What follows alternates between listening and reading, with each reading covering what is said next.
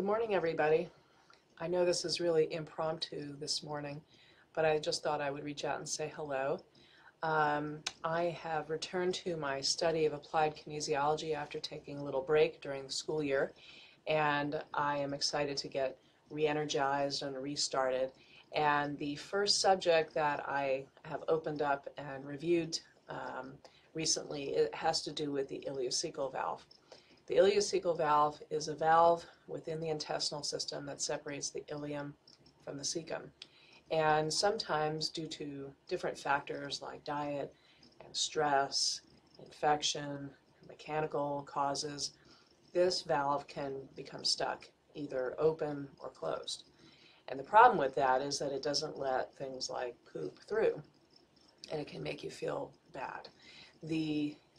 Some of the things you might see with a closed or opened, abnormally closed or open ileocecal valve is things like big dark circles under the eyes, feeling toxic, feeling tired, having constipation, diarrhea, hip pain, jaw pain. It may mimic gynecological things like ovarian cysts. It can create changes to the skin. You know, when the bowel doesn't empty itself properly, toxicity has to leave the body some way, right? So one of the ways it does that is through the skin. It, of course, can cause abdominal, discomfort and bloating and pressure. And it can also be the cause of some really intense exacerbation of low back pain. So somebody, for example, who has maybe a problem with the lumbar discs down below, which is otherwise fairly stable, if the ileocecal valve or even its companion valve, the valves of Houston, are stuck, closed, or open, it can actually cause a severe exacerbation of the disc, even if there hasn't been a mechanical injury like bending, lifting, twisting, that kind of thing. So for some reason, the toxicity that builds up in the bowel really affects the disc, and it feels like an incredibly sharp pain in the area.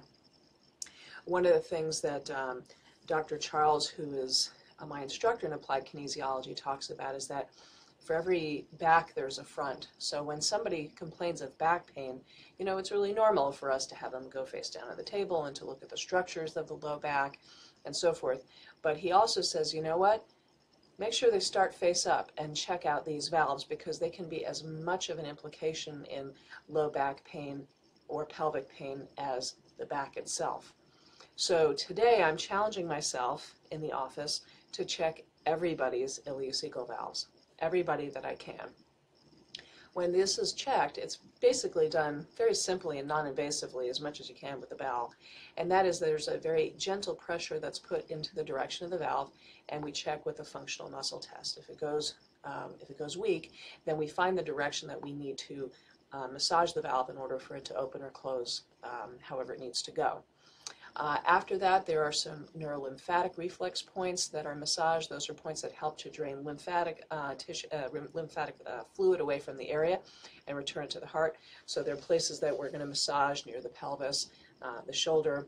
There's some acupuncture points, which are known as low points, L-U-O rather than L-O-W, as well as some chiropractic adjusting to do, particularly in the cervical spine and the lumbar spine at different areas.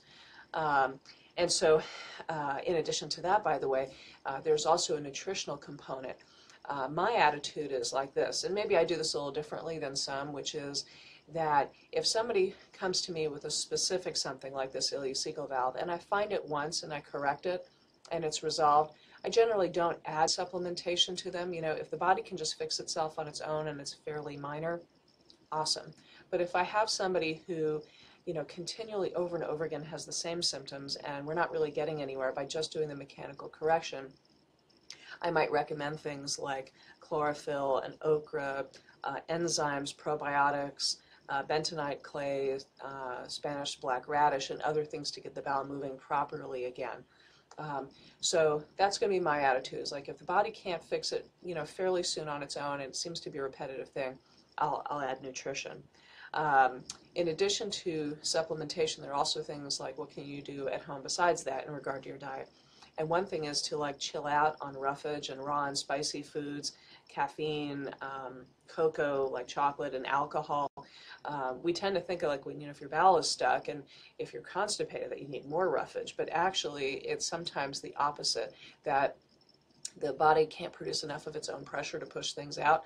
So going with a more cooked diet, cooked or warm foods, actually helps the body to recover better.